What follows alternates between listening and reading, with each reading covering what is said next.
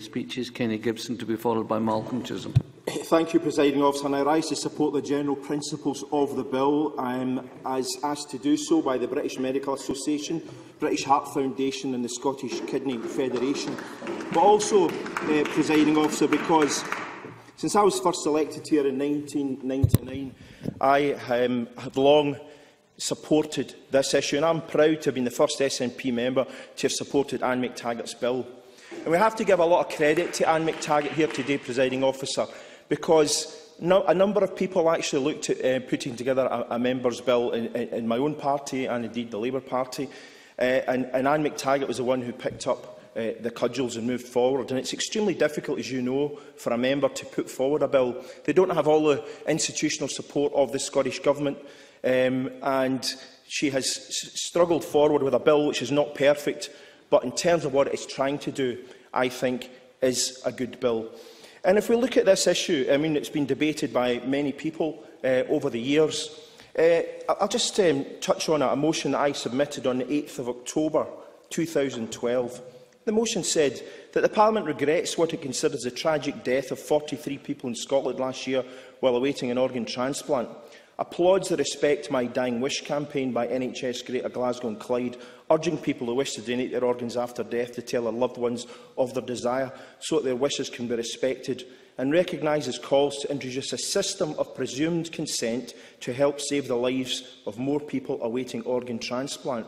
Now, that was 3.5 years ago. It was signed by 43 members, including Mike McKenzie, including the Minister, and yet no bill came forward. Now, I have been disappointed by successive administrations failing to pick up the cudgels on this particular issue. There's been plenty of time to move forward on this. And while I appreciate that the Scottish Government have said that if we vote down this bill, they'll bring one forward, we have to, as has already been stated, consider the people who are already waiting on that transplant list, these 571 people. And, you know, soft opt-out, it's been used in other countries. It's not brand new. And, you know, it's axiomatic to me that it must increase donation. Think about what the UK Conservative Government is doing in terms of trade union legislation at this time. Instead of people, you know, having to opt out of a union, they have to opt in. Why is the government doing that? Because they're less likely people to opt in, and that will reduce the numbers of trade union members and therefore money for the Labour Party. We know that. So quite clearly, when we look at organ donation, it is clear that the fact that people do have a soft opt-out means that we will intrinsically, in my passionate, totally 100% convinced view, have more people willing to available to deliver organs.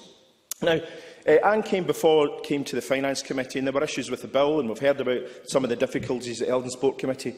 But surely it is not beyond the ken of this government to make the necessary amendments to make sure this legislation can work, rather than have to wait months or years more before we go forward. Simply waiting 17 years, as we have in this Parliament, is 17 years too long. And we've had umpteen campaigns from umpteen members. But, you know, this is the nitty-gritty. This is a chance for members to stand up and be counted. And I hope members who have signed umpteen motions and spoken in umpteen debates on this issue over the years will follow their conscience and actually vote for the general principles of the bill, because that's what we're voting for, the general principles, not necessarily the nitty-gritty which can be amended. So, I don't want to take up the time that other members may wish to have, so I will finish early, Presiding Officer, but I think people know quite clearly where my position is, and I know a number of other colleagues in my party group feel exactly the same way, so I look forward to this bill being voted on positively today at decision time. Thank you, Presiding Officer. Thank you very much. I now call on Malcolm Chisholm, to be followed by Sandra White.